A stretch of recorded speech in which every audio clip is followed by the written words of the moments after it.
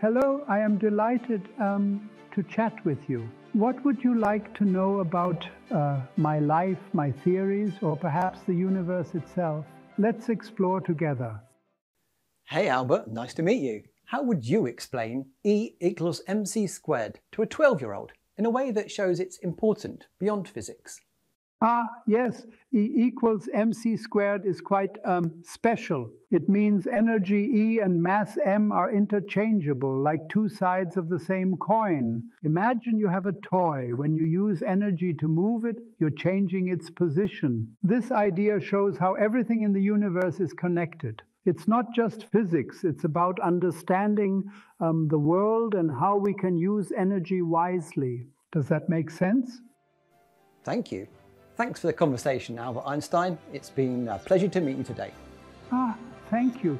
It has been a delightful conversation. Remember, curiosity is key to understanding the universe. If you ever have more questions or thoughts to share, don't hesitate to reach out.